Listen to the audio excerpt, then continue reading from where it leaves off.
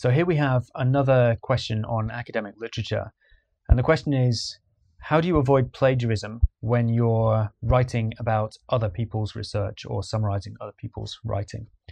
So obviously it's really hard when you have a fantastic piece of writing in front of you to try to rephrase or paraphrase that in some way that's anywhere near as good as the original writing. And I think probably the most important thing is to try to separate yourself from the original phrasing and try to get an understanding of the underlying idea. So in good research, the idea stays the same regardless of the words which are used to express it.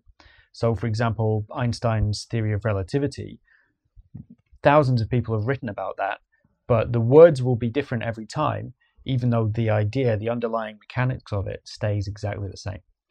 So it's always possible to find another way of expressing something, but you have to understand the fundamental underlying idea in order to be able to do it.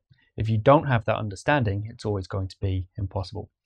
So what I would suggest is when you read something, first of all, take the time to make sure you really understand it, and then put the writing to one side and try to just explain it to somebody else.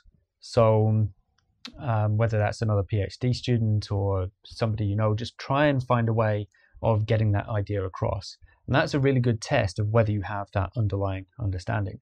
Then come back to the writing, and then you can try to find a way of expressing that idea that's a few degrees separated from the original writing.